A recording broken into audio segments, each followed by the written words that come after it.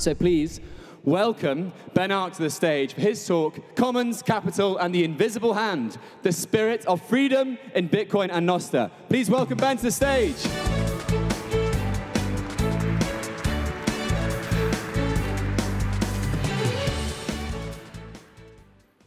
Hello, everybody.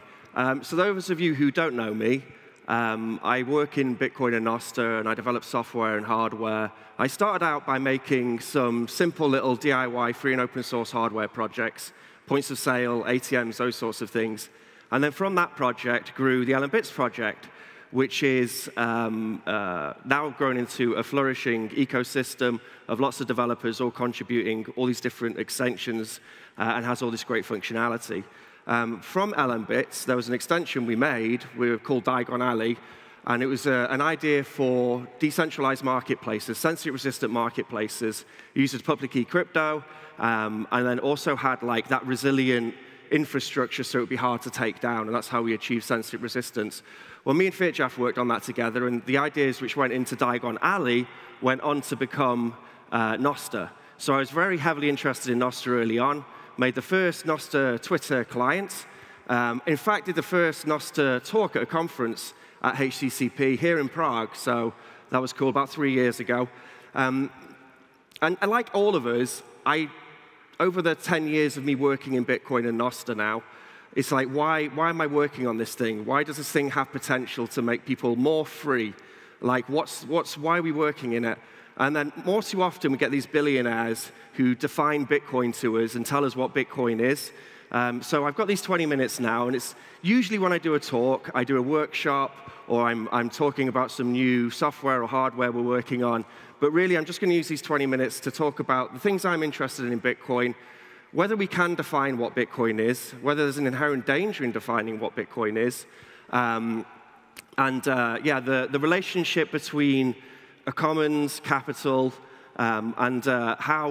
what is the spirit of freedom, which we're all aware of, which exists in Bitcoin and Nostr. Of course, Bitcoin is going to have an impact on private banking, and Nostr is going to have an impact on these big corporations which control social media, and a bunch of us think also things like marketplaces. So there's definitely a change which will happen. So what would that change, or what could that change potentially look like?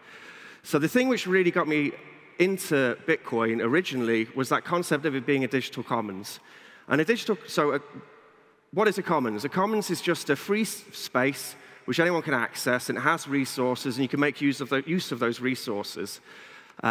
There's a relationship which happens between the users of a commons, where they have to have a sustainable relationship with those commons, or else over time it will become degraded. And in fact, there's an incentive for the users and the people accessing that commons to help that commons flourish, because then they can flourish as well. But of course, you have the tragedy of the commons. So over time, commons can be co-opted by private interest, and then someone can try and take control of the commons for their own gain. And this was nowhere more prevalent so the commons has existed since the beginning of time, of course. We were able to hunt in the forest and gather firewood and do all the things we want to do. But up to the medieval period in Europe, and in particularly in the UK, the commons was basically owned by the king. So you had the lords which had private property, you had the king who had private property, and everything else was just owned by the king, which meant that if a normal person was to go hunting in the forest or collect firewood, then they would be poaching or stealing, and then they could be killed, they could be put to death, and they often were. So this happened up until really King John in the UK, and in 1215 he pillaged the UK so badly that his lords were worried there was going to be an uprising from the common folk, so they forced King John to sign the Magna Carta. And in the Magna Carta, we first get that acknowledgement. This is the Charter of Freedoms, as it's called. We get the acknowledgement of private property and normal people's right to private property. In the Magna Carta, there was also the Charter of the Forest. The Charter of the Forest was the right for normal people to have access to the commons so they could hunt without being in fear of being accused of poaching and then being put to death. Interestingly, the Robin Hood mythology came from this time because the Robin Hood and his band of merry men in the forest, living off the forest, antagonizing state, stealing from the rich to give to the poor. But it was a reflection of the Charter of the Commons and also Magna Carta. And actually, so the relationship between state and private property, that acknowledgement that normal people could have private property was a huge thing. And then over the years, it started to impact the way they would engage with people. So a nice example, again from the UK, is originally we had the hearth tax. So you would be taxed on how many fires you had in your house. The idea being that rich people have more fires. But after Magna Carta, every Englishman's house was his castle. So that began to be seen as improper, which was a huge, change in mentality. So the taxman decided, okay, well, they said, well, it's probably better if we just count their windows. So they would count windows, and then your tax would be calculated on how many windows you had. So, of course, people decided to brick up their windows so they didn't have to pay tax. And then this happened in the slum landlords in the cities for their factory workers. They would then, and as landlords, they would brick up all the windows, and you had all these people working in the cities and the factories, and they would have to go home to this dark squalor, which, of course, you ended up with disease and pestilence. And this is where the term daylight robbery actually comes from this period. So we have the Industrial Revolution, and then people leave the countryside, and they move into wage labor and into the factories of the big cities. And at that period, we have a lot of these commons then becoming to be privately owned because the people had moved out of the countryside. And this wasn't necessarily seen as a bad thing because the British industrialists were able to get more yield out of those commons, but there wasn't that sustainable relationship which had existed before when people were accessing the commons. And it's also interesting at this period, work began to be defined specifically as wage labor. Work historically was work. If you were gathering firewood in the forest, or if you were hunting, or if you were attending to your livestock which are grazing in the commons, that was work. But then work became wage labor, and we all think of work now as the thing you do to get money, which you have to do. So we have the Industrial Revolution, and this wasn't seen as a bad thing because British industrials could get more yield out of the commons. In fact, so we had there's something called the vagrancy laws. So they were so keen on getting workers into the factories that they created this thing called the vagrancy laws. And if you were caught without a job, in the first incident, when you were caught for the first time, you would be branded with a hot iron. And then the second time, they would just kill you. They would hang you. So they really wanted to get people into work. This is quite interesting. So along came Adam Smith. And Adam Smith wrote Wealth of Nations. And he said that these British industrialists actually, they have a vested interest in improving the lives of everyone in Britain because they live in Britain, and this is where they operate from. And even if you've got like a sociopathic industrialist, they want to feel more secure. And actually, it benefits them if everyone's a little bit richer around them because they can buy their goods and services. So there was a vested interest, and he called this vested interest the invisible hand. That's become, over the years, generalized into this kind of mystical force where you just get equilibrium in a free market regardless of what type of capital exists. But in the context of Wealth of Nations, Adam Smith specifically said it was, because there was this drive to improve the environment in which the British industrialists lived. And Adam Smith was aware of greed and the impact of greed. His quote, all for ourselves and nothing for other people, is the vile maxim of the masters of mankind. And he was aware of the control which they will try and take over things like the commons. And here's the actual quote from Wealth of Nations. So in the invisible hand, although we do credit Adam Smith for coming up with it, was mentioned once in Wealth of Nations. And Wealth of Nations is a very big book. And it was in the context, like I said, that there is a drive to improve the environment around the British industrialists. And I think he was right. I think this is correct. But what we start to see Oh, no, wait, no. I think this is right. This was correct. And in fact, this started to be reflected by some of the British industrialists. So Robert Owen, who was a mill owner in Wales, where I'm from, he came up with the first nursery schools. And the idea was if you could put the kids in a nursery school, then the parents could work without being worried about the kids. And then he also reduced the working hours because he could get more effective labor if people were working for less time. So yeah, this all came up to the impeachment of Warren Hastings. So we have this form of capital with these British industrialists where they do have a vested interest in where they live, but at that same time, shortly after Wealth of Nations in 1788, Warren Hastings from the East India Company was impeached. And there's for the way in which the East India Company had behaved in India. So India at that time, before the East India Company, 200 years earlier, it had 40% of the world's GDP. It was a very rich place because of the silk trade. And the UK had 0.4% of the world GDP. But the East India Company went in there, completely ravaged it, got those resources back to Britain, and we started to build that British Empire, which everyone hated. But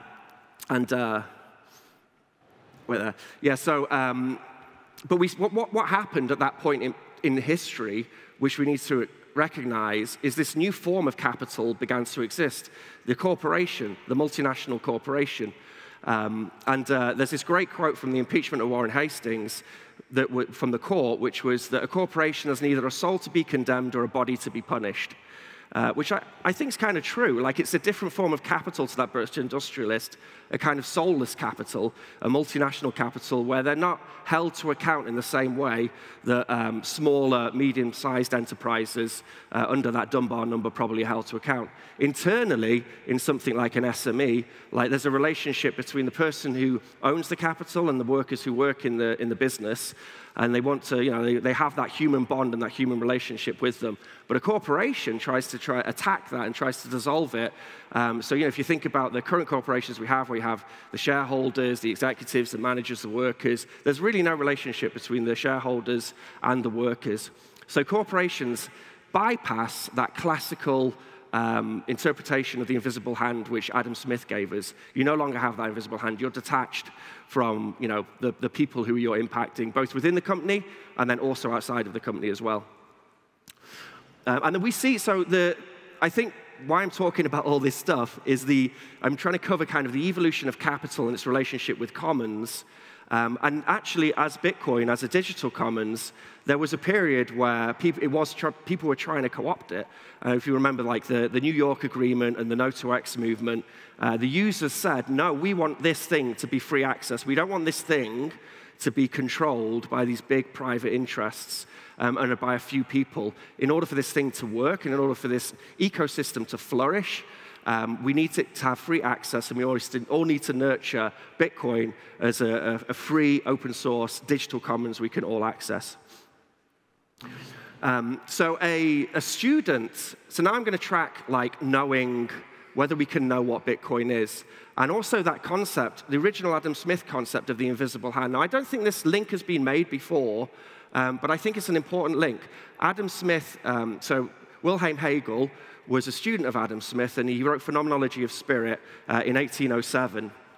And in Phenomenology of Spirit, or Geist as he called it, he talks about, it was a reaction to the prevailing Kantian philosophy of the time that we can't know something. We can't know what something is. Like, can I actually know what this piece of paper is? I have these limited senses as a human being. Can I know what a thing is?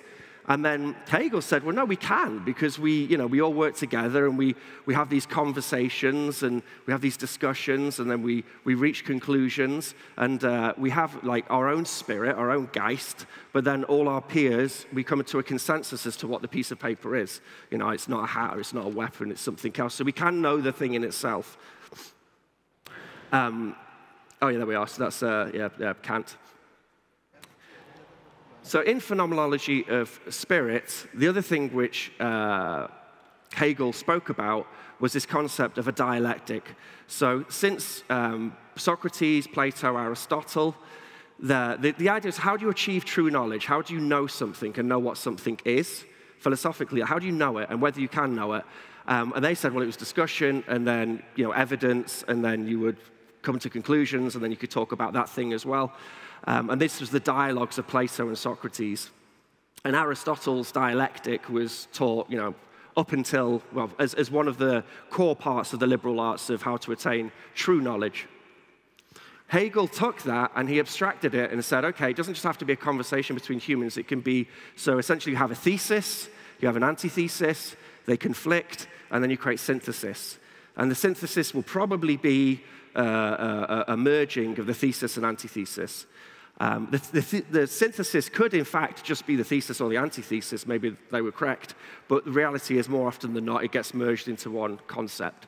That synthesis then becomes a new thesis, and then there's an antithesis to that thesis, and then you get synthesis again. And then it just repeats and repeats and repeats and repeats, and we start to understand more about this piece of paper. So if you look at our understanding of the piece of paper over 1,000 years, I would say we know more about this piece of paper and can define what it is more succinctly than we could 1,000 years ago, and we will be able to do the same thing in 1,000 years more time. But the point is, the dialectic is a journey into knowing, into getting true knowledge, into getting truer knowledge.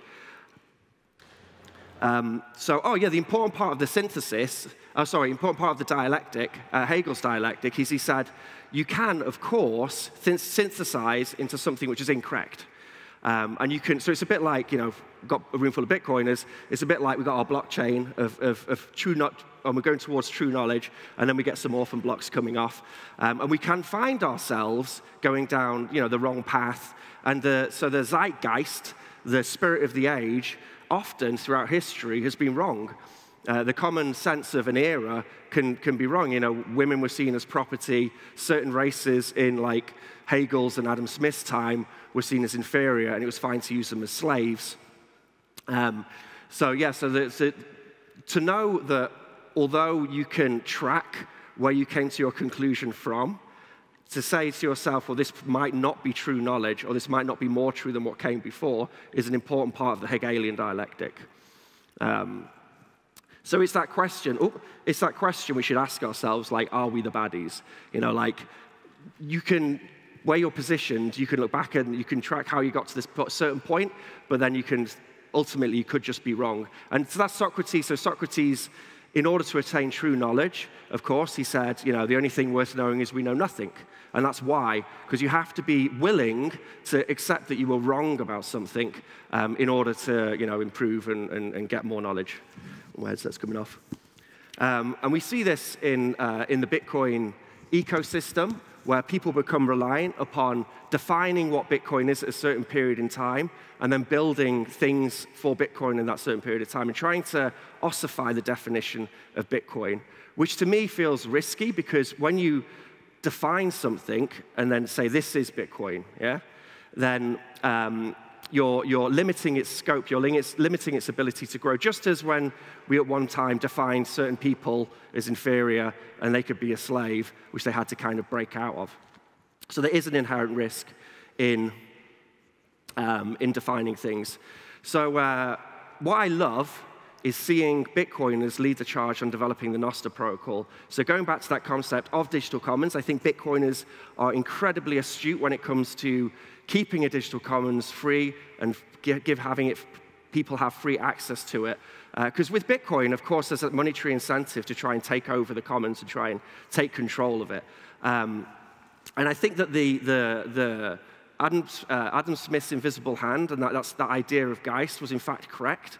And that we as Bitcoiners, or we are working in Nostr, we have our own things we're building, we have our own autonomy, self-interest, and spirit, but there is kind of a spirit of Bitcoin, an invisible hand, which will give you a bitch slap if you try and act inappropriately. And there we are, there's the bitch slap. So this is the idea of when someone says, when the next billionaire comes along and says Bitcoin is X, I tend to find that within the developer community, of people building stuff and making use of those commons and that fertile ground, that happens less. It's more these kind of thought leader types, because I think they know that these are tools which evolve over time. They're more aware that this is a work in progress project, and we're not in the dialectic of Bitcoin's journey. We're not quite at the end of history. So yes, we can say a bunch of things about Bitcoin now, which we think it is, but we're still on that path to attaining true knowledge. And ultimately, we might be wrong. We might be the baddies in some regard. So the link between Adam Smith's invisible hand, the idea of Geist from Hegel's work philosophically, I think, are very important to sort of not defining what Bitcoin is, but conceptualizing the work we're doing to try and make something better, and also just the general progress for humanity. So Hegel said that, what's the overriding incentive for everybody? And it's freedom. We all want more freedom. So over time, for humanity, that power is so powerful that through that dialectical process, we will all eventually end up with more freedom and liberty. And if you zoom out far enough, that's essentially what we see in history. So there's reasons to be hopeful. Anyway, thank you very much.